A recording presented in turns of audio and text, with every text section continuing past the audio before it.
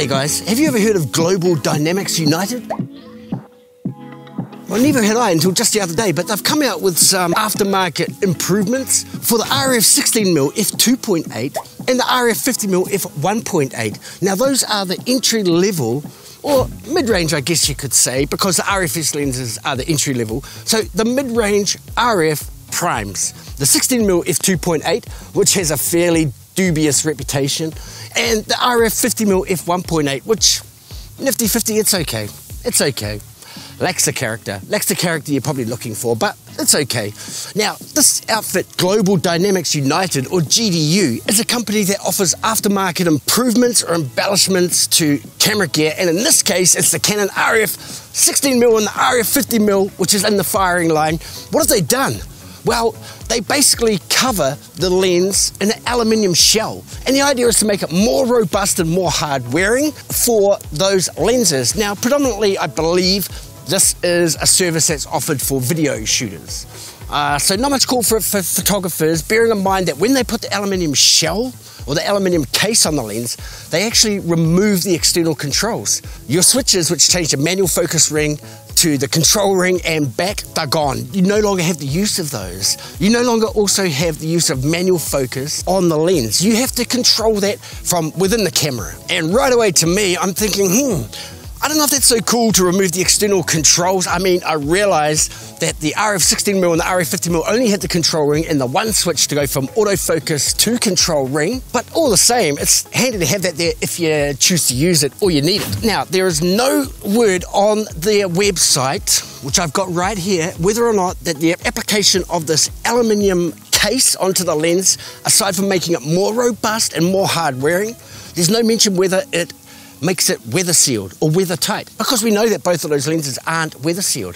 They're not weather tight, they're not weather resistant in any way. I imagine that putting on the aluminium case will give it some more protection against water or weather damage, certainly for dust and dirt and knocks and drops, but not for weather sealing. Nothing I could see on the website. If you know about GDU or you know about these armoured lens cases, let me know down below if they actually make the lens weather sealed or offer greater protection against the elements. Now I have to say, these GDU armoured RF lenses, they look really cool.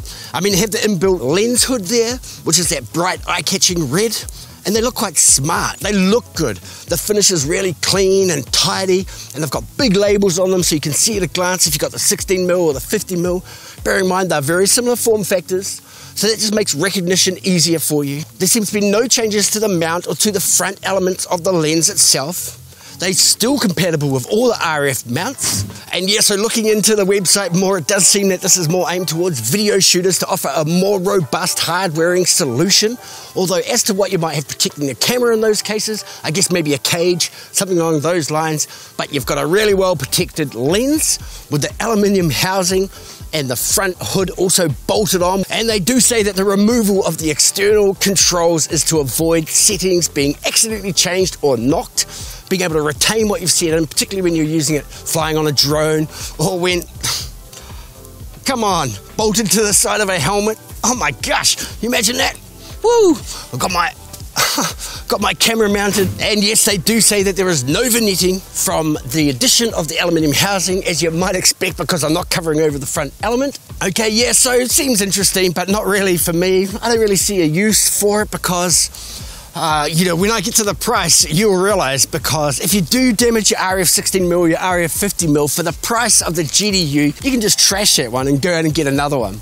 Okay, so to the prices. All right, let's not muck around. It's basically twice the price. It's basically twice the price for the RF 16mm f2.8, and it's basically twice the price for the RF 50mm f1.8. You're paying 2 times the price for the aluminium housing to make a more robust, hard-wearing, and frankly, cool-looking lens.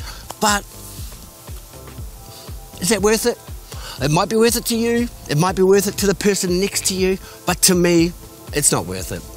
I don't see a use for them myself. And if I do bust my RF 16mm or my RF 50mm, I'll just trash them and get new ones. I mean, the thing is, I'm more than likely going to damage the lens elements with scratches or scuffs or something like that. I mean, the RF lenses, those mid-range lenses, aren't the best in terms of their build quality, but they're okay. they're okay. Anyway, this was just to see if you had heard of GDU or Global Dynamics United and see the interesting things they're doing with the RF lenses, particularly the 16mm f2.8 and the 50mm f1.8. If this could be something that you're interested in, please let me know below because I'd be keen to hear it.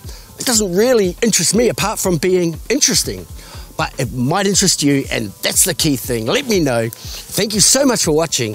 Have an awesome day, and we're going to catch you next time. Bye.